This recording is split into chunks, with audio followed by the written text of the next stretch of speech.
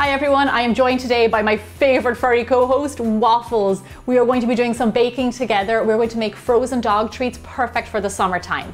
So let's get baking. So my co-host has decided to lie down. Stay there, man. So we're going to start out with this first treat. Now it is made with all natural ingredients that are safe for dogs, but just note that you know your pet better than I do, so just feed your pet accordingly. But Waffles pretty much will eat anything. And don't worry, if you do have a cat, I've got one treat that's perfect for a cat at the end. So the first frozen treat we are going to make are some of Waffles' favorite ingredients: peanut butter, banana, and yogurt. So into a little bowl, we're going to mash up some banana. Do you like bananas? Now bananas are really good for dogs because they're full of potassium. Don't eat the banana yet. All you want to do is mash up your banana nice and small. Okay, I'll give you a little bit because you don't want to give them too big a piece because they're only small little guys. So just mash it up with a fork. So the dog treats that we're going to make are made, like I said, with all natural ingredients and stuff you probably will have around the house. So they're really easy to make for your pet. Is that nice? Now next up, this is Waffles' absolute favorite. A little bit of peanut butter. He loves peanut butter. Usually I put it in his Kong and I freeze it. So one note about the peanut butter, you want to make sure that it's unsalted and it doesn't contain xylitol because doggies don't like that. And Waffles just licked my whole arm with his peanut buttery tongue. There you go, that's lovely.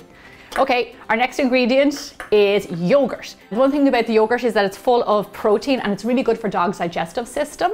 You want to make sure that it is unsweetened, that doesn't have any kind of flavor or anything like that in it. It's full of probiotics as well. So just pour that in there. And then we're just going to go ahead and mix them all together. Waffles, you're not eating them yet. So Waffles is a Wheaten Terrier Lhasa Apso mix. He is 4 years old and he's going to be a good boy and get into his bed. And we got him from a shelter in Los Angeles called MKLA. It is a shelter that rescues dogs in high kill areas. So we got him just in time and he was found on the streets of LA wandering around. Definitely he had a home at some point, you can tell, because he liked people when we got him. He just was very, very shy and a little bit scared. But now, 3 years later, he is the best boy.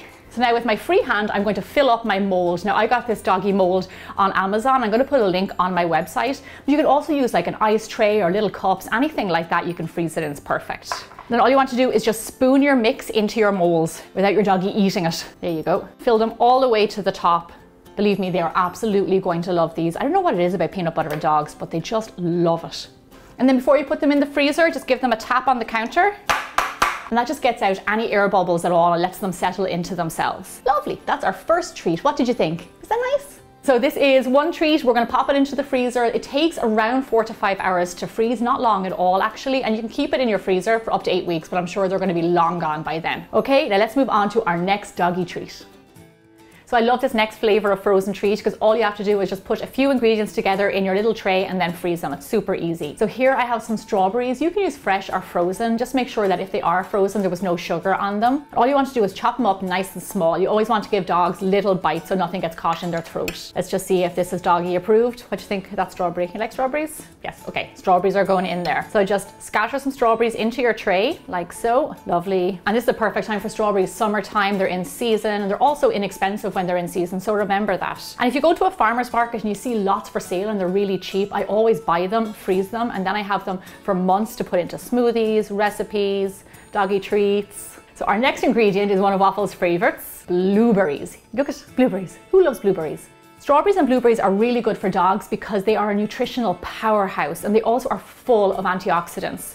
So they're really good for them and they taste good too, which is great. And then, got nice color going on in there. Now we're just gonna take some yogurt, and like I said, full of protein, calcium, and then just pour it over your other ingredients. Make sure your yogurt has no sweeteners, flavors, anything like that, just plain yogurt. So just in case you missed it, we also did a doggy ice cream video and it was a lot of fun. I think you're really going to like it. So if you haven't seen it, make sure you go check that one out because it's really funny. Okay, these are looking great. And like I did with the last ones, give them a tap on the counter, get rid of any air bubbles, and then pop them into the freezer. And there you go, instant doggy treats. Is it nice? Yeah, do you like those? He still has peanut butter on his face. Okay, we've got another flavor to go, and this next one is safe for cats to eat too. So now if you don't have yogurt, do not worry, you can still make dog treats. You can always just leave it out, or you can make this next treat that is based on chicken stock, and it's really yummy. Waffles loves it. So our first ingredient is some raspberries. Now these have been defrosted, and I'm going to just take a fork and mash them up nice and small like we did with all of our other ingredients. Now, just like strawberries and blueberries, raspberries are good for dogs and they're full of antioxidants. Then our next ingredient is chicken stock. Now you can use homemade or store-bought, just make sure that it has no salt or like low sodium. Then pour it in there, mix it all together. So I put my mix into a jug and I'm just gonna go ahead and pour it into my tray. Now there's one thing about raspberries, I only put a little bit in this recipe because a little bit like a lot of ingredients, dogs love raspberries, but just don't give them too many. So just a little few in this recipe. And then also, like I mentioned before, this is also a great one for cats, they'll like it too. So everybody's happy. Does this look good? He's just waiting for the finished product. So there you go, another easy treat ready for the freezer. Now I'm gonna have to go get the frozen ones because I know that he is gonna go nuts for them. So I think I made Waffles wait long enough, and here I have some frozen bones. I'm just gonna flip them out. Oh, they look amazing. Look at that perfect bone shape. Look at the color, it's lovely and red. And what do you think, Waffles? Yeah, doggy approved. So you saw yourself, these dog treats are really easy to make, they're inexpensive, and they're made with all natural ingredients. And best of all, things that you have at home already. So you can whip up some dog treats right now. I hope you enjoyed this Waffles episode. I know I did. Check out the doggy ice cream that we made before. It was really a lot of fun. And check me out on Instagram, Gemma_Stafford, where I share lots of photos of LA, Kevin, Waffles, the whole family. And I'll see you back here really soon for more bigger, bolder baking. Bye. Bye. Mwah. Oh, do you want some powder? Oh, do you? Look at your lovely. Can we get hair and makeup for Waffles?